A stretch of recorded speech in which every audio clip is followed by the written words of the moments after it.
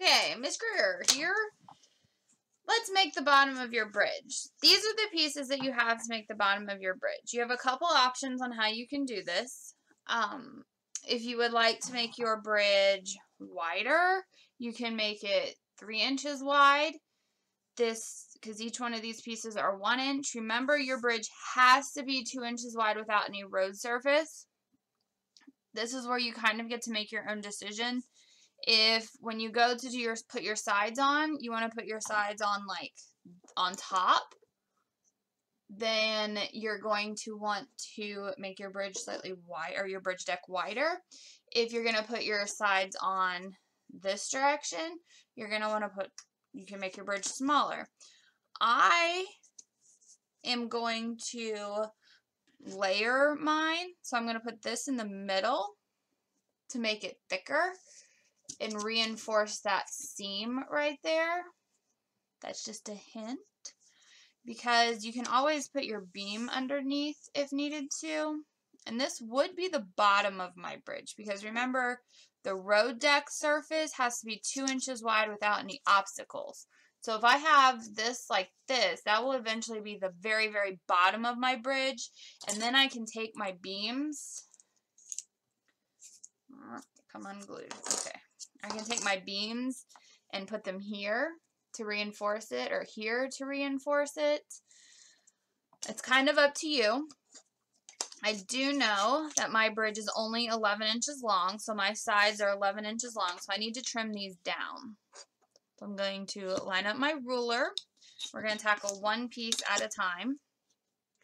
Go line up my ruler with the 11 inches, and I'm going to make a mark, just a little mark, right there, and then I'm going to turn my ruler and use like the 2-inch line to make sure it's lined up with the edge of the piece of wood. You can see right there. And then I'm going to draw my line. And then I'm going to do the same thing with my other 2 pieces of wood. So again, we're going to line up where 11 is, make a mark. Then I'm going to rotate my ruler, and I'm going to use one of these inch lines and line it up with the edge of my piece of wood. Okay. And then I have one more to do. So we line up this side with 0, put an 11 right here, put a mark, then rotate the ruler, choose an inch line to line up with the edge to make sure it's straight, and draw.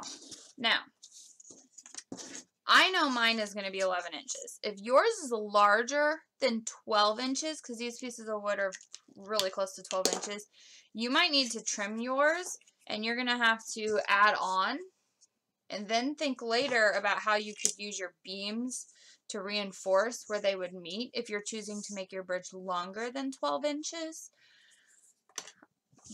And that also means then you would just be gluing these together like so.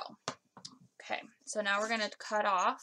I'm going to cut off all these little ends. And again, keep these. You may need them later. Once they're gone, they're gone.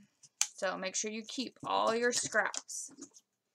And if they don't have any glue on them, they go in your bag. Oh, okay.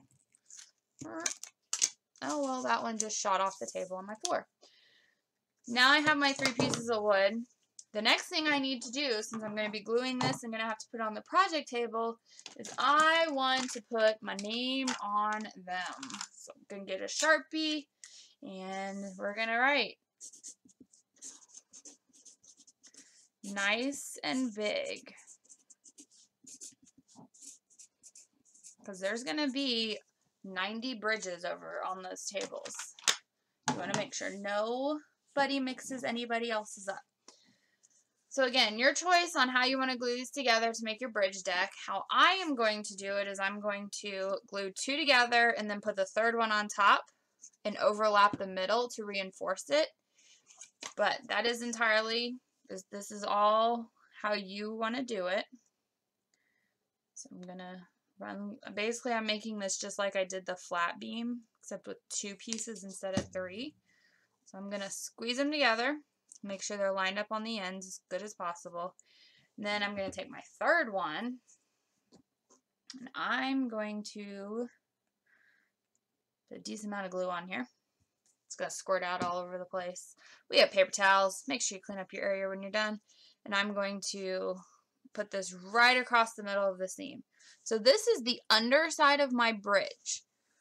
Like when this is all done, this will be the top of my bridge, and my sides will go, like, I'll have my sides of my bridge like this. Now, that's how I'm doing mine. You could do yours 3 wide, and then put your beam on the bottom, if you would like.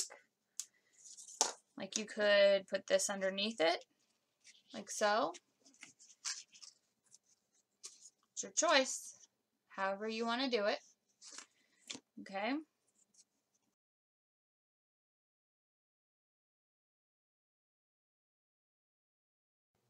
Okay, so you have your bridge deck glued and put together. And this is the flat top surface, so you don't want to do anything to it. The bottom, you can go ahead and put your beams on. Now, you can put your beams like on the edge. You can put your beams in the middle. It's kind of up to you how you want to do this. Like, you can put them all the way towards the center. You could put them directly in the middle. It's your choice. Remember, if you're using an I-beam, you want it to stay shaped like an I. You don't want it to become an H. Stack beams, your choice how you want to put them on there. Just make sure you have a reason as to why you're putting them on the way you're putting them on. So I am going to put mine on the inner edge for this one. So, like, I'm going to line them up here. I'm going to, okay, so I'm going to glue them on. And again, you could put them, let me see if I can draw. It's kind of your choice where you want to put them. You could put them like right up here. You could put them right along this edge. Ooh, don't draw on the table. You could put them along the middle. You just want to make sure that wherever you put them, things are even and balanced. So, like, don't put one on the inside and one on the outside edge. That wouldn't work very well. Don't put one on this other level and one here. That would really make your bridge off level. So, as I said, I'm going to slide mine all the way onto the inside. The other bridge that I did, I put them along the outer edge. So, it's kind of, again, it's up to you. And feel free to use some of the clamps to help you keep it all together. I got more clamps, so we should all have plenty of clamps to use. There you go. Again, make sure you can see your name.